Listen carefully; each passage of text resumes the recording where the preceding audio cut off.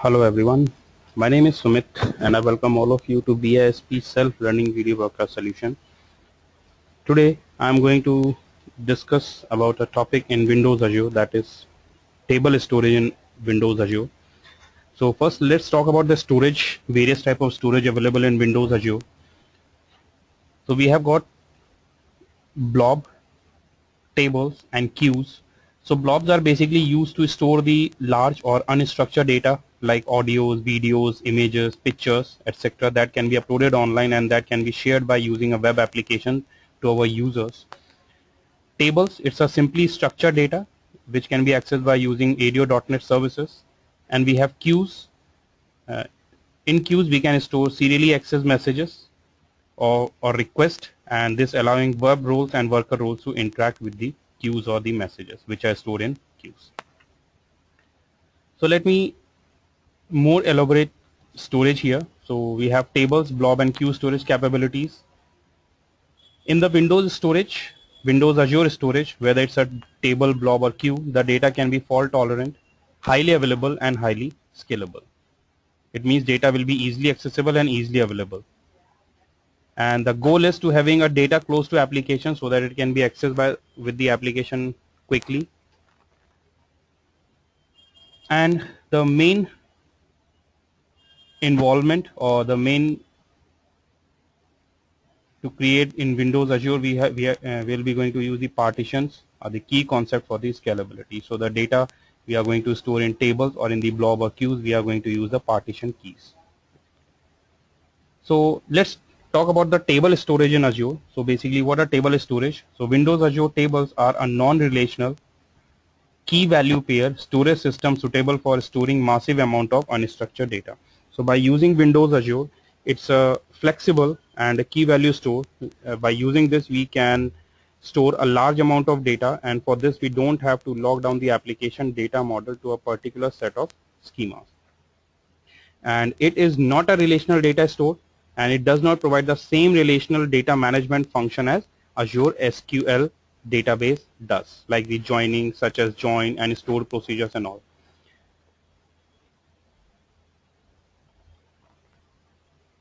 It can be used for applications that must store large amount of non-relational data and need additional structure for that data.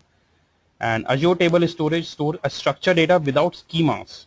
It does not provide any way to represent relationship between the data, so there will be no relationship between the data. And if we want to store a large amount of data, if we want to store huge amount of data, so we can have we can store the data in Azure's table storage, and additionally we can have different rows within the same table that have different structure. That is not possible with SQL, Azure SQL. But in table storage in Azure, we can store the data. Same data means we can have the different rows with different within the same table, and that can have different structure. So that's the use of table storage in Azure. And let's take an example here. So there's an example. It's a structure example. So first of all, we'll be going to create an account here. So that's our storage account. And in this storage account, we have got the table, like two tables. We have got two separate tables, and within two separate tables we have got entities, and in entities we have got columns. So we are going to create the same kind of a structure, or we can have the same kind of a structure in table storage. So first of all, we'll see how to create a table storage, how to create a storage in Azure, how to create a table storage programmatically, and how to save the data into that table storage programmatically. So let's see this. So first of all, I'm going to create a new storage account or new storage in my Azure. So first of all, we need to create a new storage in Azure. So I click on storage and click on new to create a new storage account. So I click on quick create and I write BISP new storage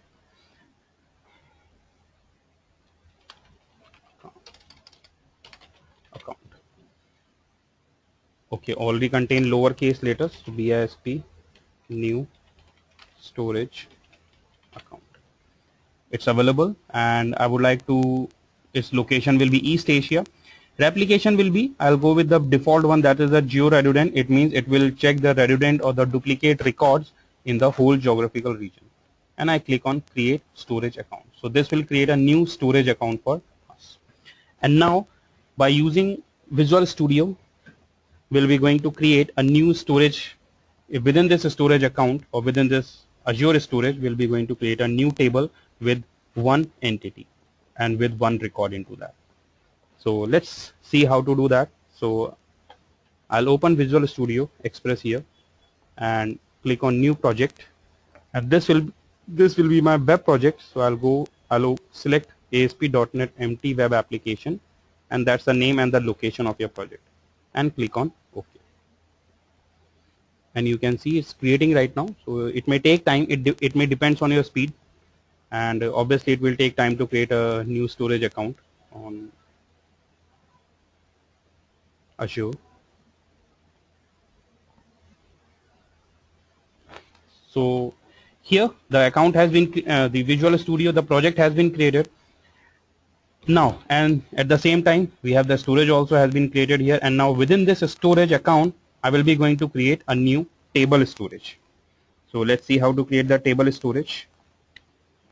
So to create the table storage, I need to create one page here, so that whenever I load that page, the table will be created into storage account. So before moving on to that, we would like to set up a connection between Azure and this web application. So how to do that? Right click on this web application and click on manage NuGet packages.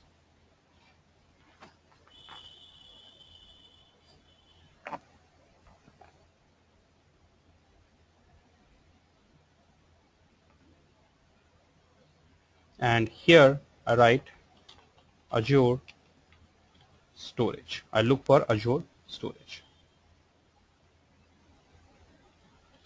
and click on install. You will get a list here, so you need to click on install, and it will start downloading and installing of Windows Azure onto your web application, and it will add references here. So right now we have got no references for Azure storage. So once it will download and install, the references will be added into our application, into this current application.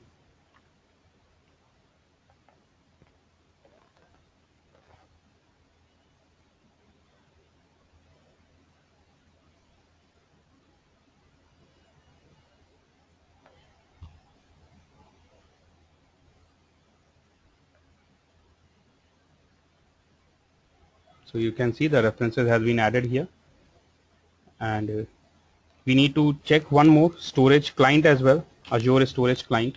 So I look for this Azure storage client and install it as well. So once it is done, I close it.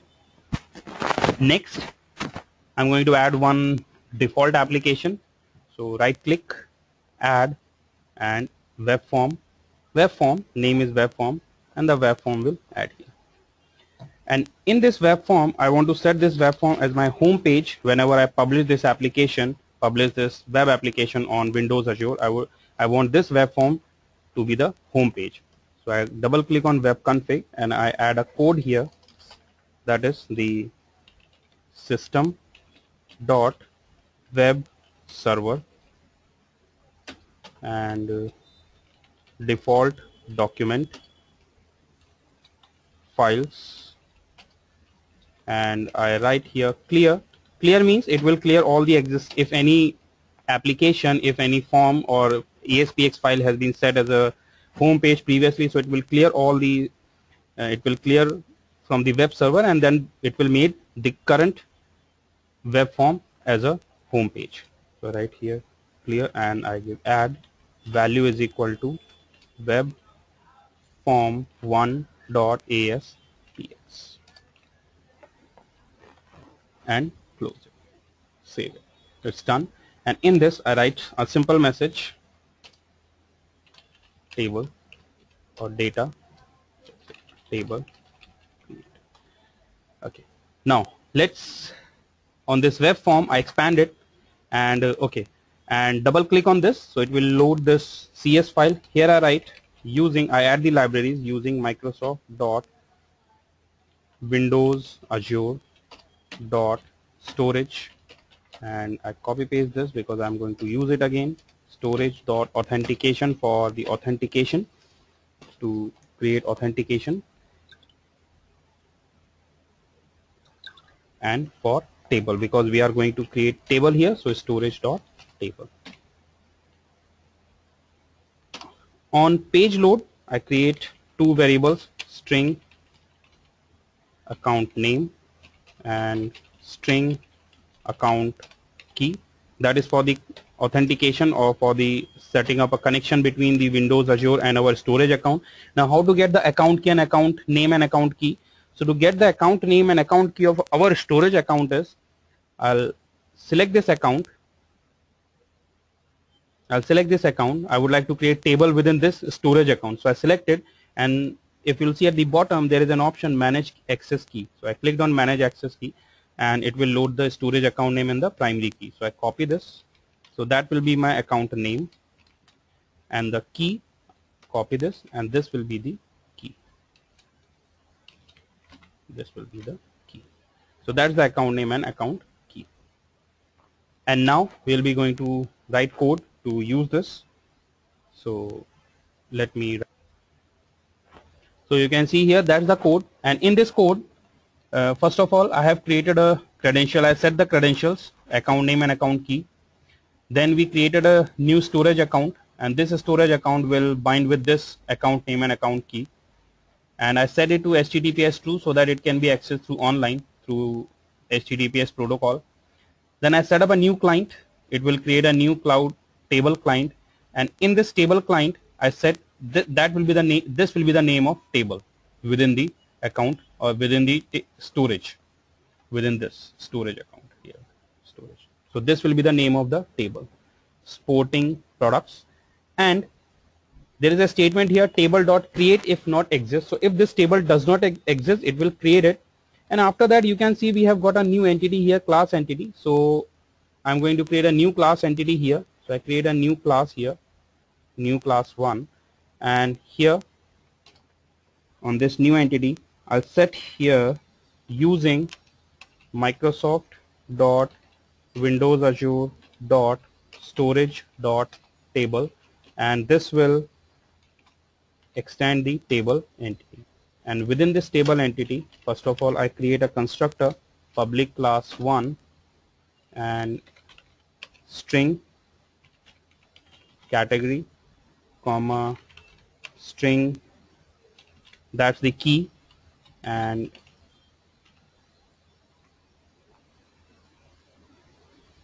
base bracket category, comma SKU.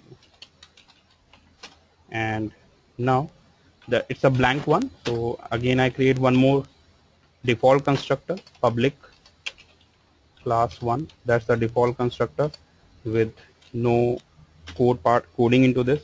Then I create two variables here, public string product name get and set, public string description get and set. So I'll save this, and if I'll get back, you can see here the error has been gone. So that's the entity. In this entity, I pass the, so this is the key, that's the key. So that's the primary key, and that's the value of it, primary key. So you can see that's the key set. So as I told you that the table storage, it basically its key, it reference the data by using its key and the value. So that's the key and that's the value. So that will, so a combination of key and value will use to it is used to for its reference, for as it work as a primary key. Okay. So this will be like a primary key for this particular record, and in this I set the product name as Louis Slugler and description as a great bat for all any level of player. And then I insert this entity into the table. So first of all, we have, this will create a table, and this will insert the entity or this particular entity into this table. So this will create one record for us. So once we save this, we have to execute it. So I'm right click and publish it, and we need to look for the publish website where we would like to publish it. So I select the web app, the webs. So we have got two webs here, two web apps. So you can see here we have web app, two web apps. So I'm going to use the web app here. Any of them can be used to publish it. So I go with the BISP solution subtitle new, click on OK. It will download the publish setting, click on publish, and it will publish it. So once it is published successfully, I'll got a message here, table created. This was my default message which I have tried to display on this web form one table created. It means that form has been loaded successfully, and on the form load event this code has been executed, and according to this code a table table must have been created within this storage which we have created in Windows Azure. So let's go and check whether the table has been created with as a name with sporting product and with this one entity whose key and value will be baseball, and the value is B1 B1011, and these are the product name and description, these are the entities. So let's go and check this. So how to test it? So there are various products available online or various applications available online for which we can download it, but we have an inbuilt feature within Visual Studio. So for this I clicked on view and I click on data explorer. In this data explorer you can see I'm getting this Azure. You will only get this once you download and install Windows Azure SDK on your system. So you have to download Windows Azure SDK before this. So as you can see here I expand it, and in storage I've got a new storage here, BISP new storage account. That was our storage account, BISP new storage account. And if I'll expand it, BISP storage account, there's a table, and if you see table we have got sporting products table.